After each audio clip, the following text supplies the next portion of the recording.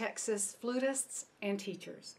I'm Dr. Melissa Colgin Abeln, professor from the University of Texas at El Paso and selector for the All-State Flute Etudes for 2016-17. I hope you have accessed the online performance guides and updates for each etude. However, I want to go into more detail and give you my best advice for success. Let's learn to make practice smarter and fun.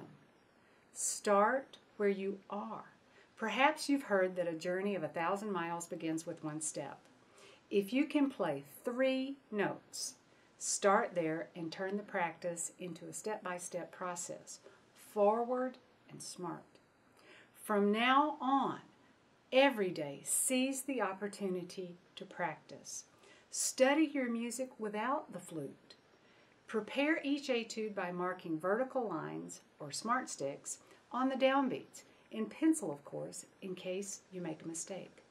This will provide a foundation for your learning the skeleton of the melody. I'm going to show you how. Work on bite-sized portions. Remember, 3-note practice is smart. The metronome, tuner, and recording device must be your daily tools. Don't forget fundamentals. Athletes have strength training. Well, so do we, with scales, long tones, and arpeggios. Practice in different ways. Mix it up, because creative practice is more fun. So let's begin.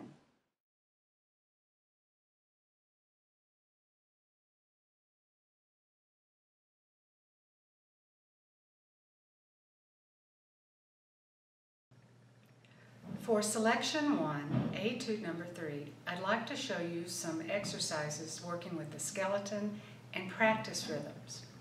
In the first section, I'll use the quarter note skeleton and then I'll repeat it with the skeleton and the rhythm. Putting the metronome on 60, here we go.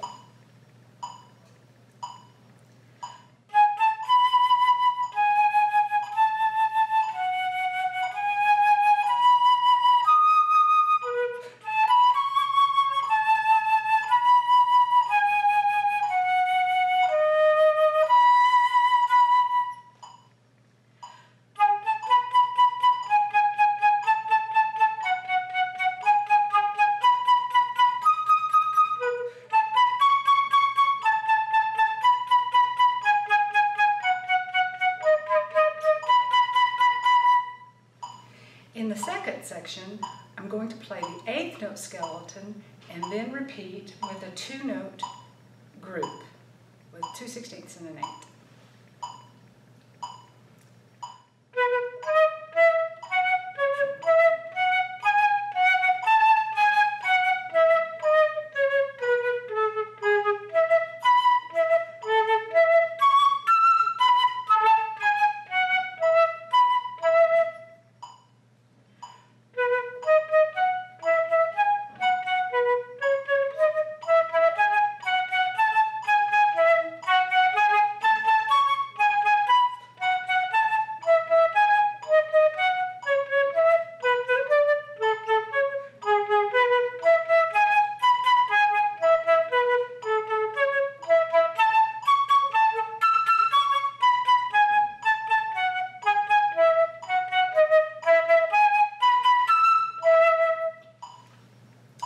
In this third section, a 3-note group where we will drop the 2nd note of each 16th note, followed by a 4-note group that splits between beat 1 and 2.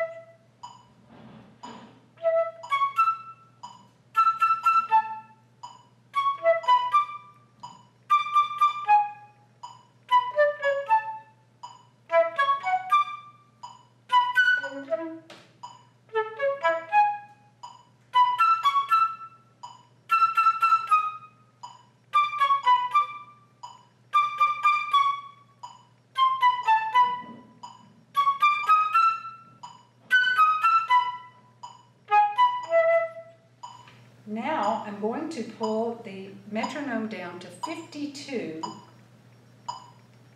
so I can play the Latin rhythms, my favorites. You'll hear the rhythm.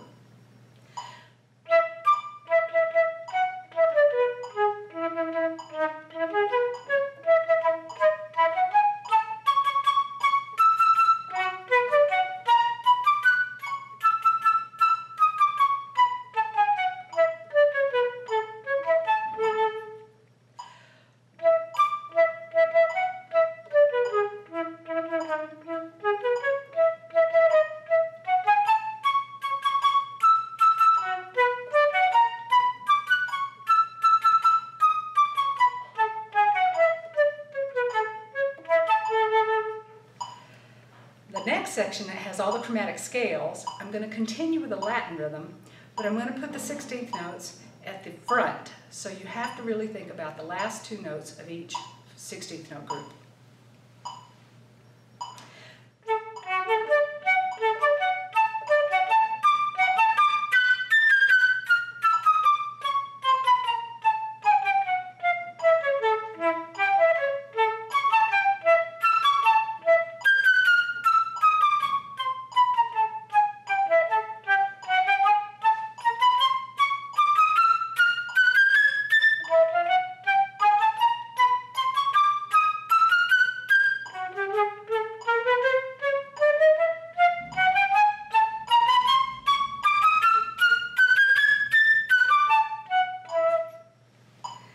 Okay, and then for the last group, starting at bar 53, I'm going to use a dotted eighth and 16th note over two notes, and then followed by two more sets of practice rhythms.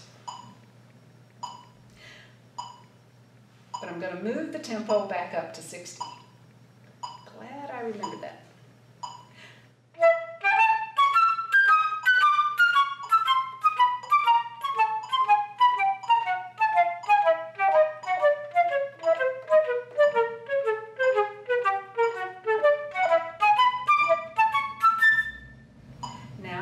An eighth note and a 16th note triplet.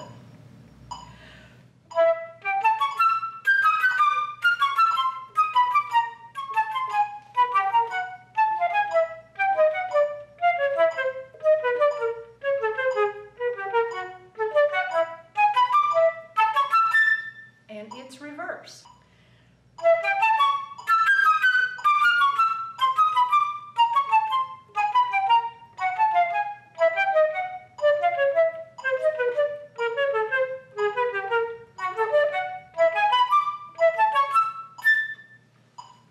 I think this is a much more fun way to practice, and it really helps you learn the notes and sometimes learn what to put between the notes. I think it's very important to employ triplets.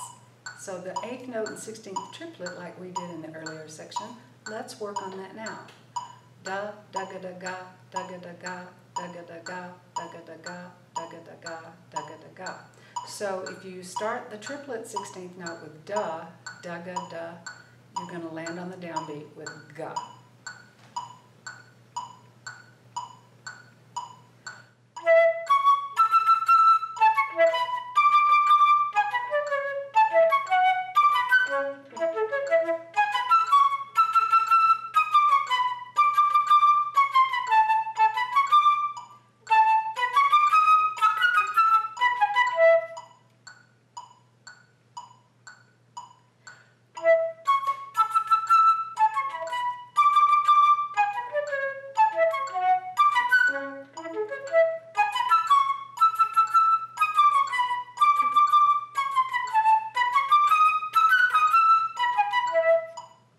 And then reverse the rhythm.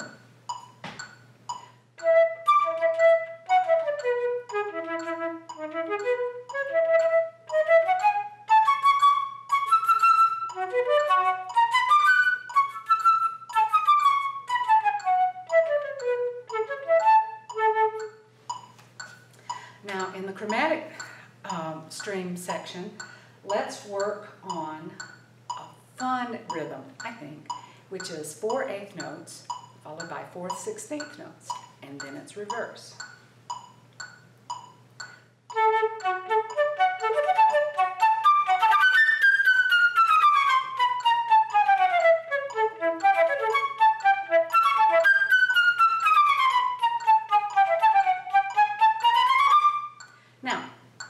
that may be too difficult. So you might want to do it twice as slow.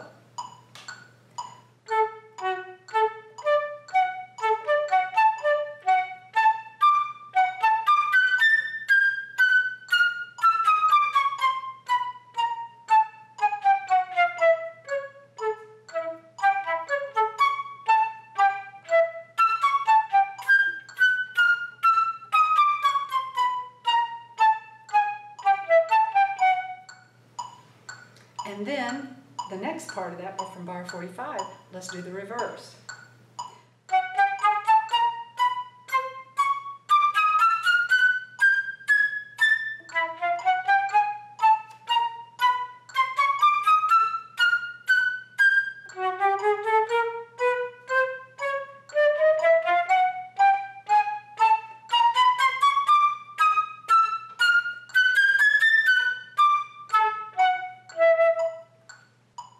Continuing with the double tonguing, we can use that dotted eighth and 16th note and subdivide it to work on that rhythm and our back and forth dugga dugga dugga skill.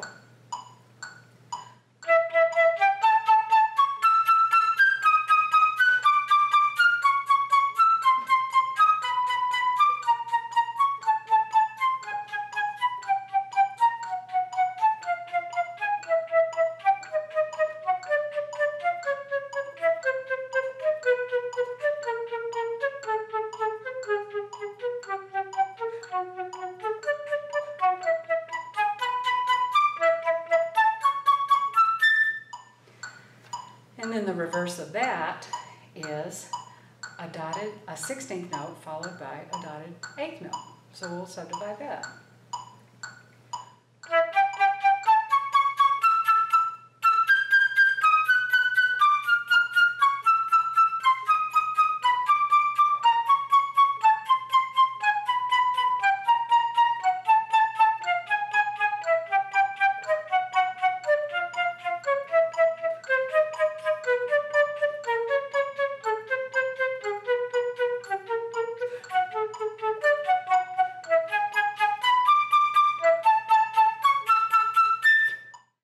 And then take your time, but work maybe from the backwards forward in sections.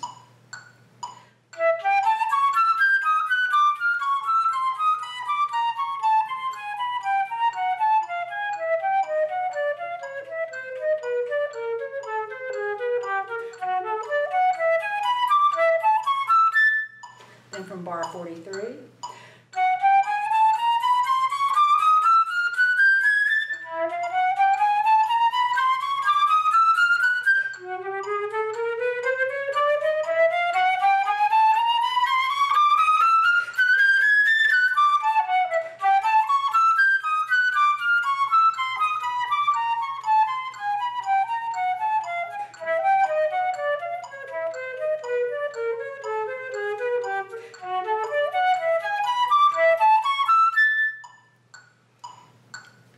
and then take a break before starting a few lines before that.